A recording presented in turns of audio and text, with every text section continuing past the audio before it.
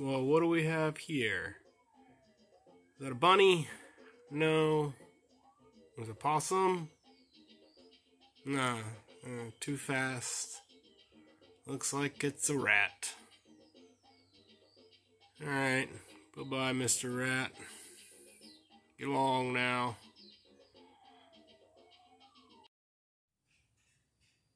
Alright, y'all tube. At behest of my friends, I have strapped my AGM ASP to my head. And contrary to what other y'all tubers will say, it mostly works. I mounted it to my bargain bin Gen 2 monocular, and I can flip it up out of the way when it's not needed, because sometimes thermal just doesn't work, or at least this one doesn't. I don't think you should use this thing as a standalone unit. It's just cheap, or it just doesn't do the job as a standalone, because sometimes you can't make heads or tails of an area under this thermal. Also, IR picks up on stuff that thermal just can't pick up on, like frogs, snakes, and alligators. And ironically, you can see a campfire farther away with the IR than you can under thermal. Also, if the temperature is above about 85 degrees, animals that are about 85, 90 degrees don't really stick out as much. And you can forget about thermal in the rain. That water just washes all the temperature the same. So, yeah, thermal's no good there. Also, this guy isn't so great at penetrating leaves and light cover. If you got a good bush, you can hide. Thermal is great at some stuff, though, like seeing warm-blooded animals, deer, what have you, seeing in complete darkness. Like if you're in a wooded area with no moon, no stars, the trail's going to stick out real good because the leaves are different from the gravel and rocks and stuff that your trail is going to be made out of. As far as using them simultaneously, no, your brain does not mesh them together. The image is just one eye or the other eye. It's not the same. At least mine doesn't.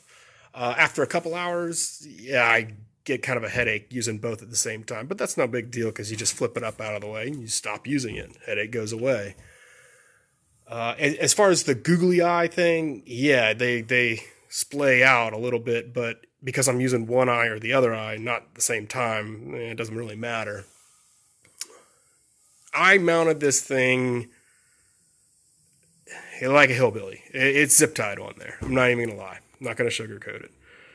But it does work, and I'm going to show you some footage where we can divulge how effective or not effective this is.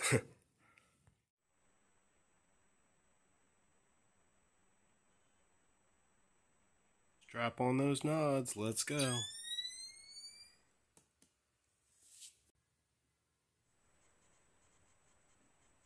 Alright, you can see here I've got the thermal on the left side and the infrared on the right. Walking through this little path here, I'm going to get up to a creek and a wide open area. The IR is being recorded on a Night Fox cape. It's a digital device with an illuminator on.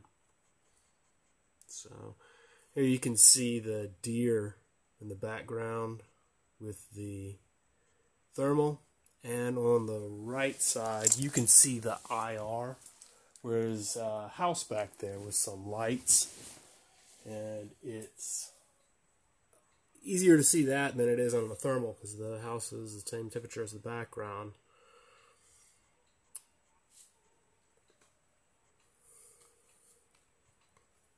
There goes the deer.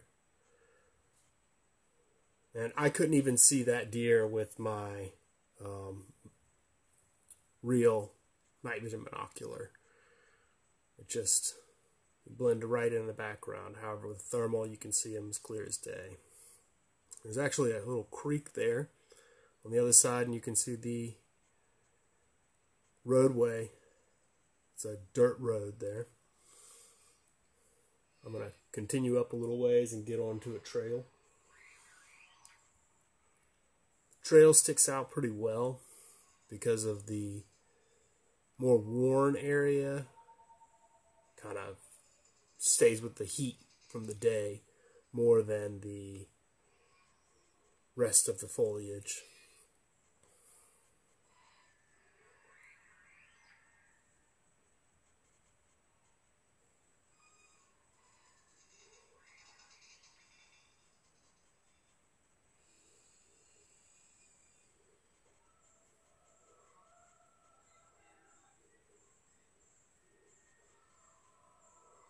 There you can really see that tree in the corner where it doesn't show up too well on the thermal, but in the IR it's pretty easy to notice it.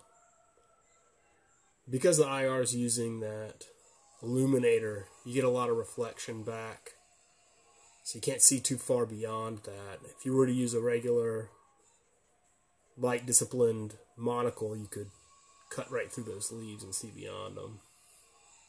The thermal is pretty limited there, but you can see the trail markings with the thermal versus on the IR.